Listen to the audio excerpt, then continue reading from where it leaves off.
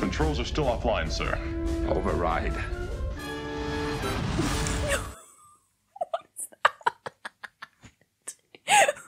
Why is this collapsing star giving off this, like, glowing, lumpy asteroid thing?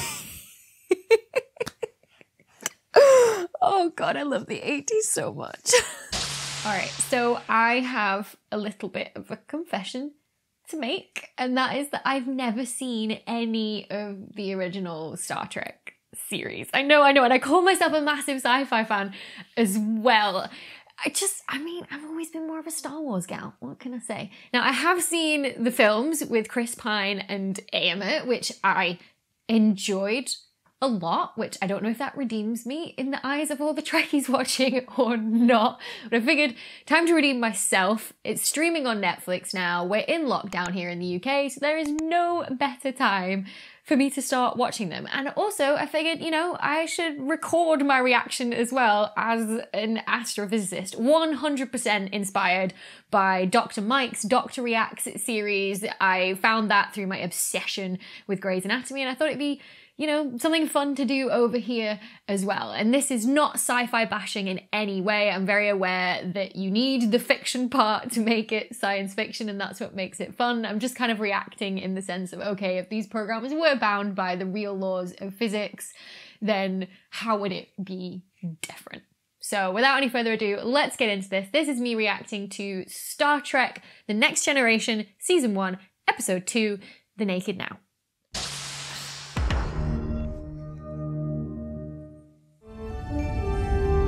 Captain's log, stardate 41209.2. We are running at warp 7 to rendezvous with the science vessel SS Tsiolkovsky, which has been routinely monitoring the collapse of a red supergiant star into a white dwarf. Wait, hang on. Okay, so we've already got some astro happening here, and it's not even like 20 seconds in. So he just said that they are looking at this star, apparently a red supergiant star that's going to collapse into a white dwarf. Red supergiants don't collapse into white dwarfs, they collapse into neutron stars. It's just the plain old red giants that collapse into white dwarfs. So that's anything that, when it's a normal star, it's something from like half the mass of the sun to 8 times the mass of the sun will become a red giant and then a white dwarf. Anything bigger, so like 8 times the mass of the sun to say like 30 or so times the mass of the sun, that's going to become a red supergiant star and then collapse into a neutron star. And it just all depends like how big the normal star is when it's happily turning hydrogen into helium through nuclear fusion, in what it becomes at the end of its life. And I guess here they just thought that red supergiant sounded more impressive than just red giant, but it's the kind of thing I'd expect a program like Star Trek to get right. Sensor scans now reveal no life signs aboard, Captain.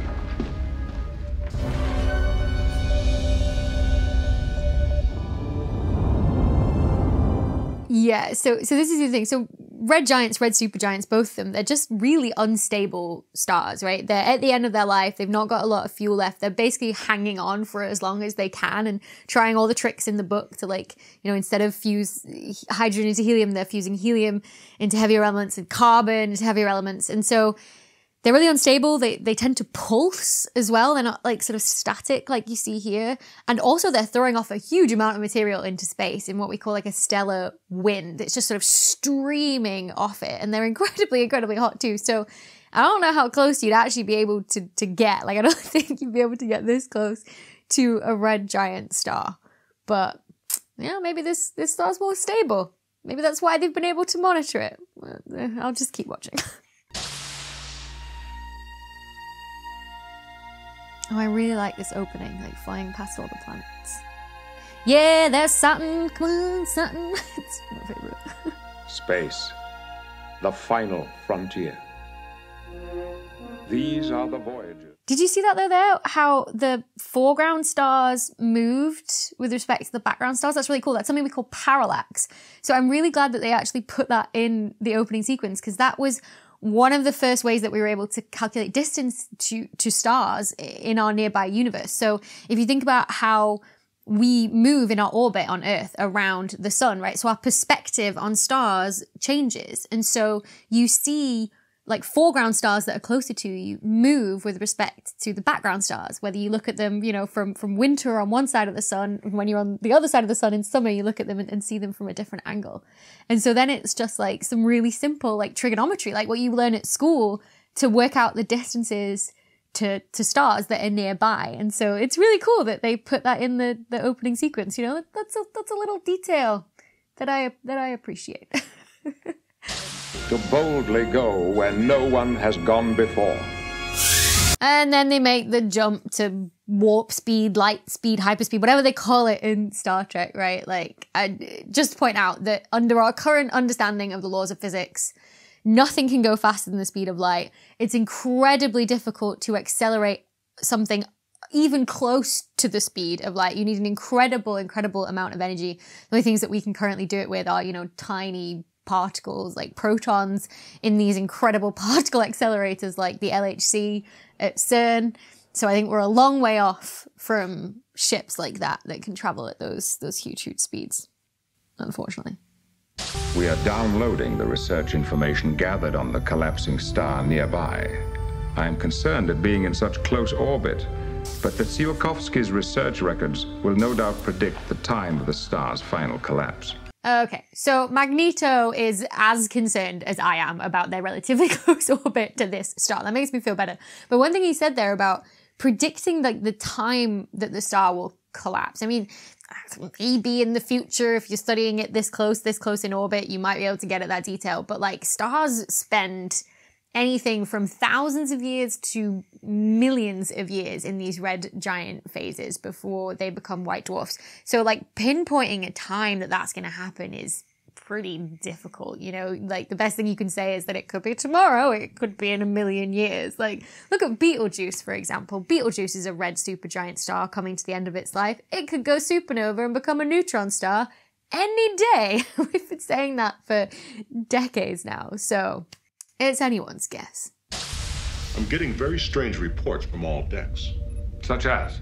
Such as the ship's training division ordering all officers to attend a lecture on metaphysics. Metaphysics? So, fun fact, metaphysics is not actually a branch of physics. It's actually philosophy. And in it, they ask questions like, you know, how do we exist? Why do we exist? What does it mean to exist? I've never studied it myself, but I imagine it hurts the brain a lot. More than astrophysics hurts the brain anyway. And there was a rather peculiar limerick being delivered by someone in the shuttlecraft bay. I am not sure I understand it. There was a young lady from Venus whose body was shaped like a... Captain to security, come in! Oh, I'm stealing that one. Maybe it's mutated. But I've got to isolate it in order to analyze We it. don't have that kind of time. You brought Deanna in. Yes, she's infected Then you with it. touched her. Oh, God, and you touched me. Wait, I've got to quarantine you. Stop touching each other. Stop touching each other in the workplace as well. Like, it's not that hard. God, this episode's hitting a little bit too close to home in 2020. Sir, the star is beginning to collapse. So you see how the star changed colour then? It went from sort of a reddish colour to a yellowish colour. That is actually what would happen like in real life, right? If you could watch this kind of process happening. Because it's all to do with what's going on inside the star itself, in the very core where the nuclear fusion is happening, right? You've got this core of hydrogen that's been turned into helium when the star was in its normal phase. And now you've only got nuclear fusion going on in this little sort of like shell around the outside where it's currently hot enough. It's kind of like an onion or something, right? And so there's this constant battle between nuclear fusion pushing outwards with all the energy it produces and then gravity like pushing inwards. And eventually you use up all of the hydrogen, or whether it's doing helium burning perhaps as well, in that shell around the outside. And then all of a sudden there's no energy pushing back outwards again. Gravity starts to win. The star contracts a little bit, but then all of a sudden it gets hot enough to kickstart more hydrogen or helium burning around the outside in these shells again. And so you've got this constant, this is where you get this like pulsing as well. But as it contracts, the star gets hotter. And so it changes colour. It goes from red to yellow because yellow is hotter than red, which might be weird to some of you because, like, you know, like TAPS have been telling us for ages, right, that red is hot and then like blue is cold. But actually the blue end of the spectrum of like the color spectrum of the blue end of the rainbow is the hottest. Think about it like, you know, the flame on a gas cooker or hob or on a Bunsen burner is blue, right? But the flame on a candle or like the dying embers of a fire is much more yellowy red, right? It's much cooler. And so as the star contracts and get hotter, it will go sort of from red to yellow to blue to white eventually. So yeah, red is the colder end of the rainbow and blue is the hotter end of the rainbow.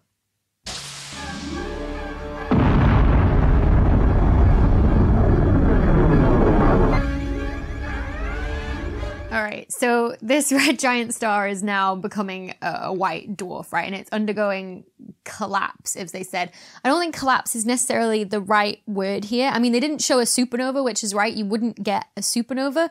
But collapse isn't right either. Like I said, these stars are like pulsating and they're losing a lot of their material all the time to the space around them. So in the sort of however many millions of years that this star spent in its red giant phase, it probably would have shedded about 50 up to 70% of its outer layers of all that gas into space until essentially all you're left with is just the inner helium core left over from nuclear fusion at the center, which is the white dwarf. And they leave behind these most spectacular nebula we call planetary nebula that just look incredible. You can see, you know, all the regions around it where all this gas from these pulsations where it's ended up with. And I think actually would have been more spectacular to show on screen if they decided to show that. But I guess they needed like immediate danger from the star throwing off all of its material and its outer layers all at once, which would have been more like a typical supernova. But, you know, you wouldn't have got a white dwarf at the end. You would have got something like a neutron star or even a black hole, if you were lucky. Controls are still offline, sir. Override. What's that? Why is this collapsing star giving off this, like, glowing, lumpy asteroid thing? Oh God, I love the 80s so much. Seriously though, if this star had actually, you know, thrown all its outer layers off at once, it would have done that in, you know, a sphere of gas that expanded outward. It wouldn't have been in some weird lumpy rock. It would have been like, you know, like a shockwave traveling through space. But this is science fiction. And in science fiction, apparently collapsing stars do little glowy asteroid poops. Also, they said they were in orbit around this star before, right? So if that star collapsed, you know, the Enterprise's orbit is going to be massively affected by that. It wouldn't stay there at all. You know, it would get flung away, kind of like, you know, like a discus thrower when they spin around and then they let go of it and it goes off in a straight line. Like if you change the amount of mass that's in the center by throwing off all of those outer layers, then you're going to change that gravitational field. Enterprise is going to get flung off to safety probably, to be honest. So, you know, they wouldn't be stuck around waiting for a big lump of glowing, poopy asteroid to hit them. 94, Mark 37, sir. Engage.